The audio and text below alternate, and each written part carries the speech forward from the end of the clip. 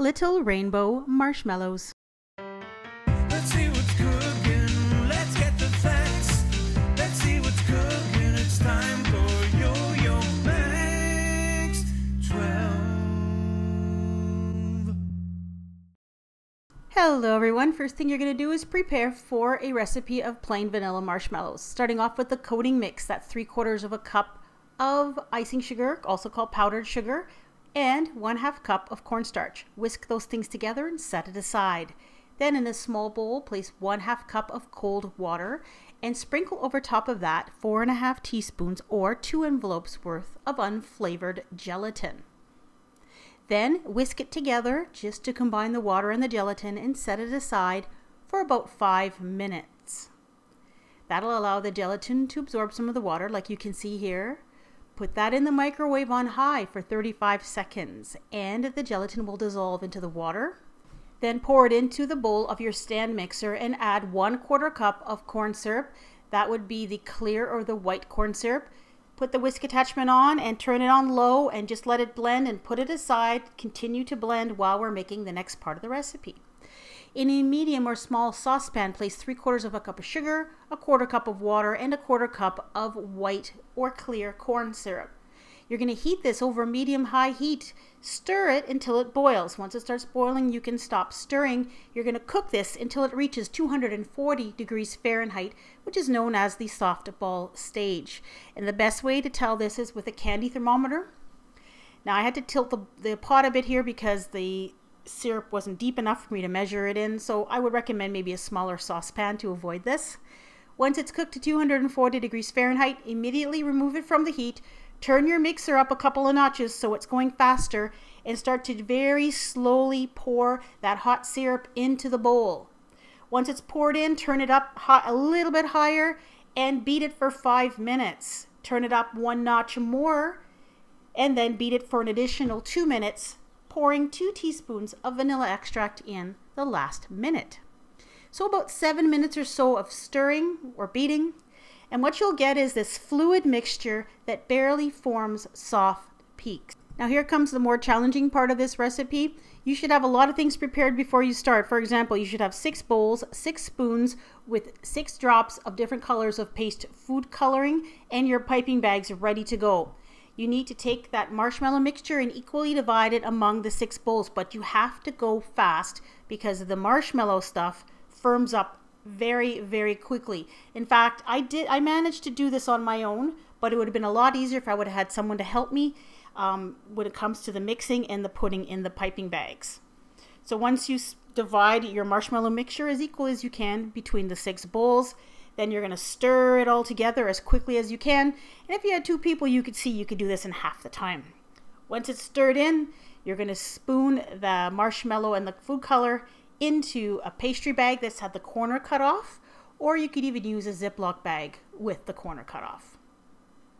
Prepare your 6 colors into the piping bags, and then you're ready to pipe it onto your cookie sheets. Now this is a cookie sheet covered with a silicone mat, and I've even sprayed the silicone mat with a little bit of cooking spray, and I lightly wiped it off with some paper towel just to leave a tiny little film of oil on the silicone mat. And then you're going to pipe out your marshmallow colors in straight lines. Now you can do this a variety of different ways. What I decided to do was pipe them side by side so that they were touching and that they would stick together. So with the size that I made, I ended up with 6 rainbow sequences, 3 on each cookie sheet. But if you make them larger or smaller, you'll have more or less.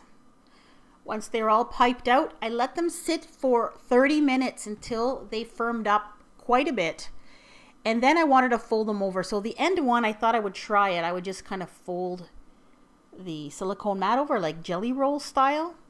And it worked, but the edge of the mat caught my other marshmallows and it kind of stuck. As you can see, these things are super duper sticky, and I recommend actually that you put a little bit of cooking spray on the ends of your fingers when you're handling this stuff because it sticks like crazy.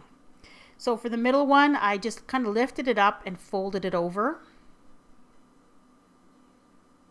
and then the other one I did the same thing, but I was a little bit more careful with the edge of the mat. Then you're going to sprinkle on some of that coating mixture you made right at the beginning of the video and you set it aside. And let them sit there for about 2 hours until they are completely firm. Now I brushed off the excess of the coating mix with a pastry brush, and now my intent was here to make little twisted ropes of marshmallow. And doesn't that look nice, all twisted up like that? But this is the problem. When you let it go, it untwists. It's very springy, it's very elastic, and it would not stay in a rope shape no matter what I did.